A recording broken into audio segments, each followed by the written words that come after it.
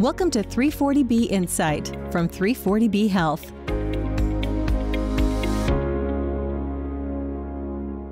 Hello from Washington, D.C., and welcome back to 340B Insight, the podcast about the 340B drug pricing program. I'm Miles Goldman with 340B Health, filling in this week for David Glendinning. Our guest today is Dr. Tyffani Wingfield with the American Society of Health System Pharmacists, or ASHP. We invited Tyffani on the show to discuss pharmacy technician shortages, a topic that has been on the minds of many individuals in 340B hospital pharmacy departments in recent years. As you will hear, pharmacy technicians play key roles in operating hospital 340B programs, so we wanted to better understand the shortage issue and consider what might be done to address it. But before we go to that interview, let's take a minute to cover some of the latest news about 340B.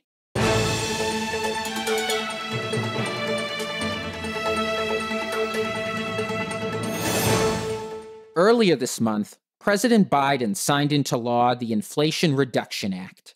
This major legislation includes provisions affecting healthcare, energy, and climate. On the healthcare side, it authorizes Medicare to negotiate prices for certain outpatient drugs for the first time.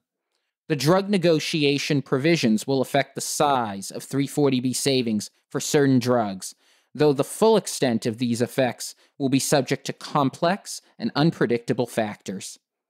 340B Health members can check out the show notes for more details, and we encourage 340B Health members to attend our webinar on October 6th for additional analysis.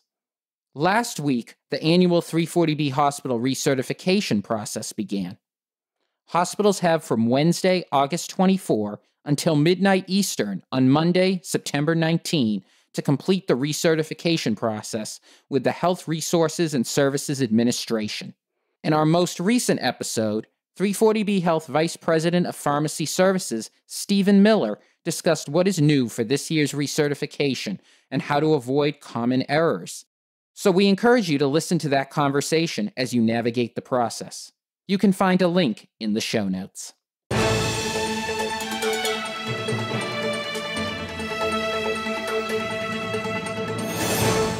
And now for our feature interview on pharmacy technician shortages with ASHP Director of Member Relations, Dr. Tyffani Wingfield.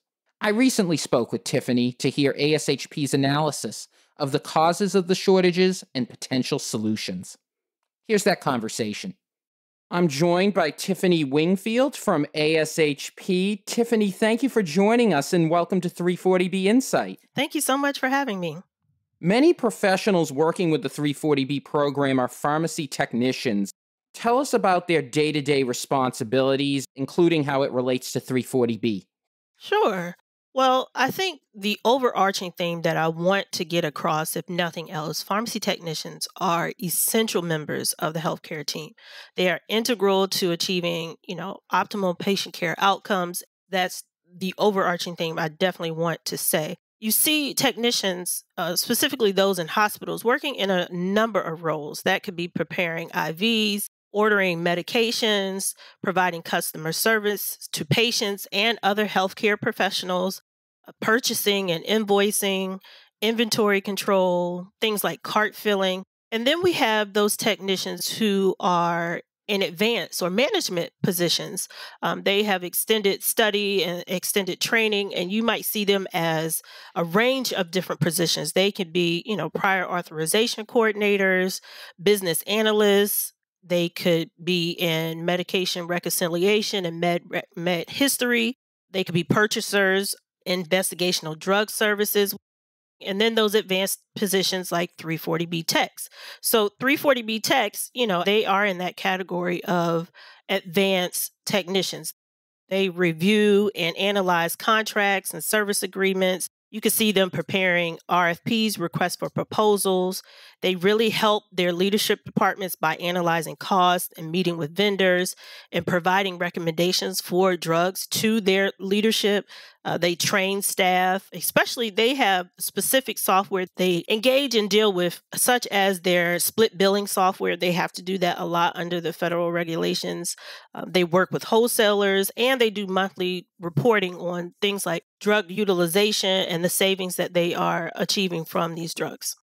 It really is so much breadth and depth at the same time. It really is. And I think that that's really great context as we dive further into the challenge of staffing shortages. And we've been hearing a great deal about staffing challenges in hospitals across the country. How has this affected pharmacy techs? Well, I'm not sure if you're aware, but I'll just mention it. This past November, ASHP, we conducted two online surveys to better understand the actual shortage of technicians in these hospitals and health systems, as well as a number of other practice settings. And we also wanted to look at what are the current needs and realities of our technicians and the roles that they play. So the first survey ASHP administered, was an administrator survey. And this went to pharmacy executives in multi health systems and hospitals and directors of pharmacies at individual hospitals and health systems. And then we had a technician survey that we sent, and that was administered by ASHP and PTCB, Pharmacy Technician Certification Board. And that went to a much larger pool of technicians who range, working in hospitals and health systems, community pharmacy, home infusion, specialty pharmacy, and other pharmacy settings. But to answer your question, what did we find out regarding the challenges? Well, we saw, as we're hearing from our members, technicians continue to be affected tremendously by these shortages. When we looked at responses reported from administrators, the vacancy rate of some of their technicians in inpatient positions was 22%. That's sizable. And then the vacancy rate of some of their technicians working in more, direct ambulatory care was 21%. So, 20% period that's a huge vacancy rate. So what does that mean for those technicians working in those departments? Three overarching challenges kept reoccurring. They have tremendously heavier workloads. They don't have enough time to do those workloads. And they mention inadequate compensation. These are the three overarching challenges that continue to resound in those surveys.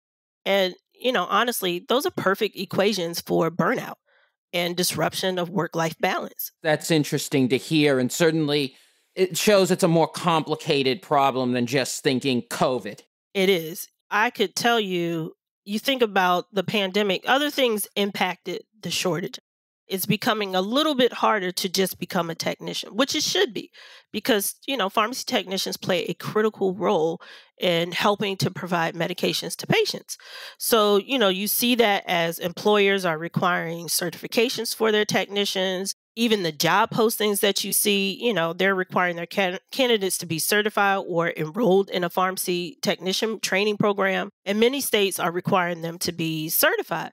To me and to ASHP, these are all very good things, but these also may be, influencing some of the shortages that you're seeing, because people are saying, oh, okay, this is a career. This isn't just a job. And you shouldn't be able to walk into a hospital and just start filling medications for patients. There should be training, required for that position.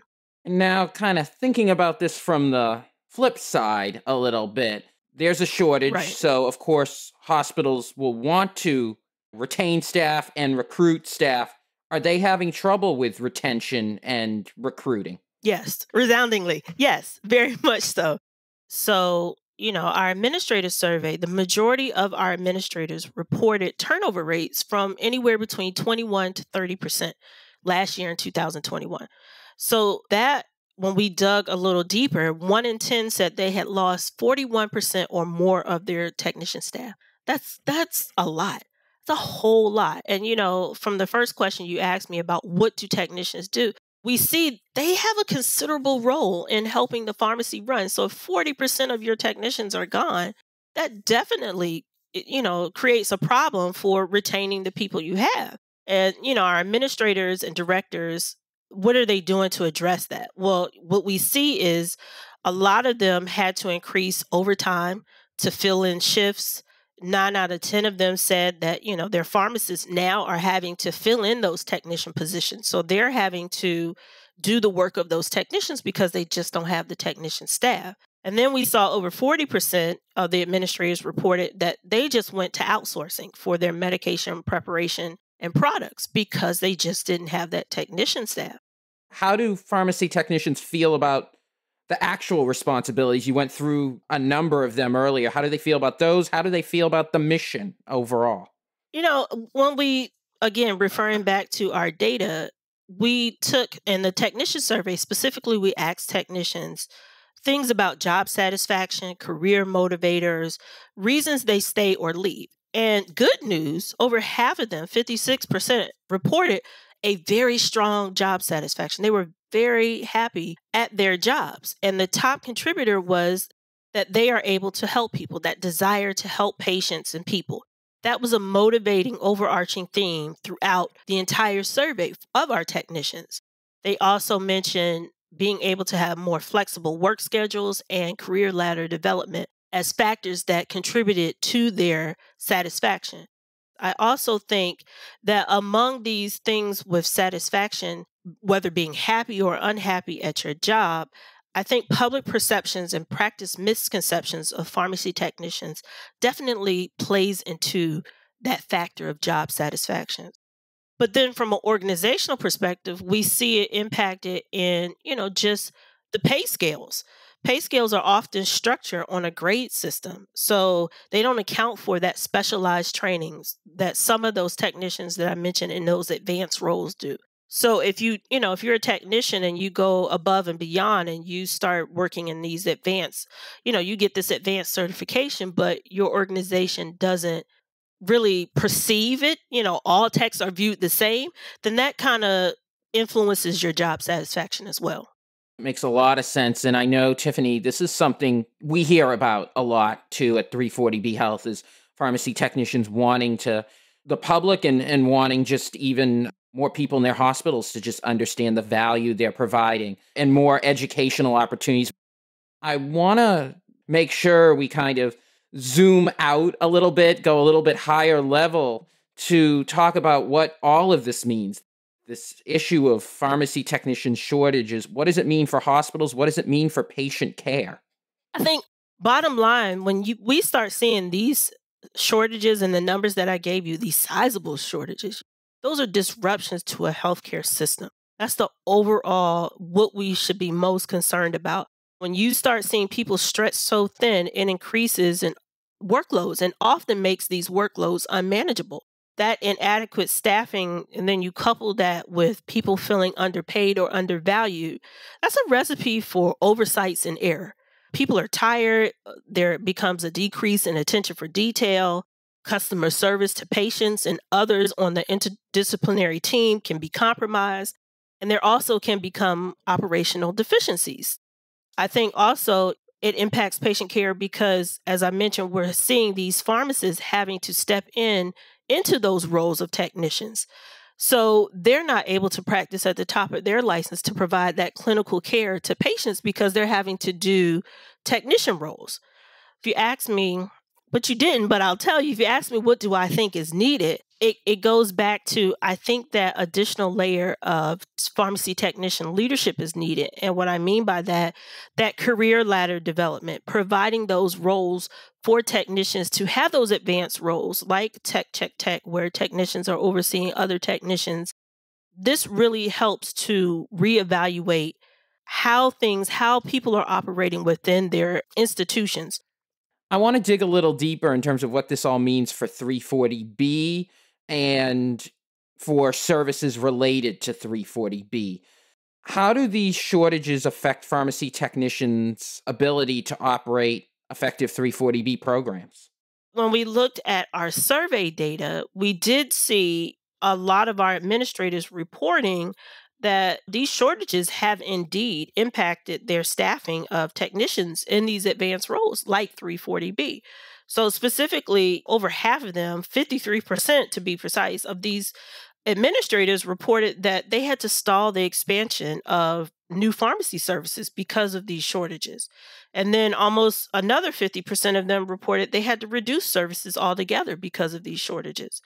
So you see how it directly impacts, technicians being pulled. And as I mentioned, you have those technicians who are in those advanced roles like 340B. Well, because there are shortages, they aren't able to practice in those advanced roles. They're being pulled to work in those day-to-day operational technician positions. And are skills managing the 340B program helping pharmacy techs support or move into other pharmacy roles? I definitely think so. I definitely think it provides an advantage. 340B compliance is a great field for technicians to pursue. It requires a robust understanding of pharmacy workflows and drugs involved. And whether or not you come in with that training or you acquire that training, it gives you a huge comprehensive view of the pharmacy system, right? How things are run. But often what we see is many of those technicians, that's a skill that must be acquired, meaning supervisors need to invest in their staff to kind of train those technicians. That may not be something that they immediately come into in the role having to have those skills. Well, I think that's a great segue to kind of try to put this all together from a retention standpoint. You mentioned staffing models earlier and this idea of creating a new sort of mid-level management level for pharmacy techs. Are there other retention and recruitment techniques, strategies that hospitals can use to address the shortage? Well, I think this shortage is definitely pulled out the creative side for a lot of hospitals. So some of the things that we saw from our surveys, retention and recruitment efforts, 75% of our administrators reported that they offered base pay increases over the last 11 months. And that's compared to 31% of them offering increases in 2021. So, that was a huge effort that they responded to. And it correlates with what we saw in our survey. A data point that for why technicians are unhappy in their positions was inadequate compensation. Some of the other financial incentives that administrators took over the last 11 months, off-cycle pay increases, shift bonuses, referral bonuses, sign-on bonuses. And then we looked at, okay, well, those are financial incentives. What kind of recruiting strategies are they doing? Some of them mentioned that, they really revamped and enhanced their job ads and recruitment fairs. They took a more interest in recruitment fairs, whether that's having staff to attend these to really pull out more candidates for their hospitals. They increased their recruitment training programs. They modified their job titles. So that goes into thinking above and beyond, outside of the box for these technicians. We have a number of pharmacy technicians who listen to this podcast. What advice would you have for them in order to have a satisfying career? I would say for technicians, satisfaction could be investing in their own career growth. That means participating in professional organizations like ASHP. There's so many opportunities to network and engage with their colleagues and really help them to see above and beyond and imagine, challenge those limitations. Think outside of the box. Commit to learning, and with the certifications that are available now for technicians, I think there's so many avenues and venues for technicians to go in that will provide them with rewarding and fulfilling careers.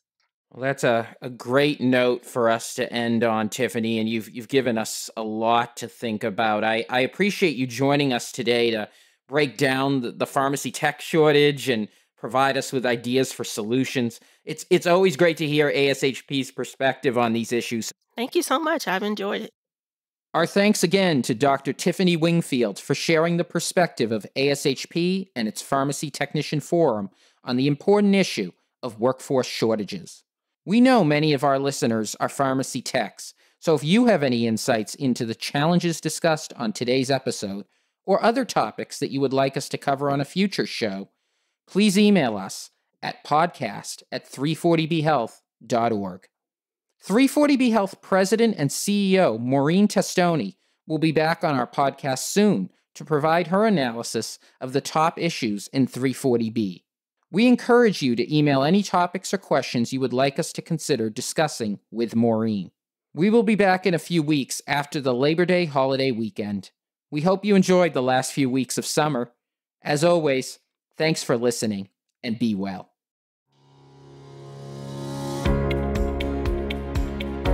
Thanks for listening to 340B Insight. Subscribe and rate us on Apple Podcasts, Google Play, Spotify, or wherever you listen to podcasts.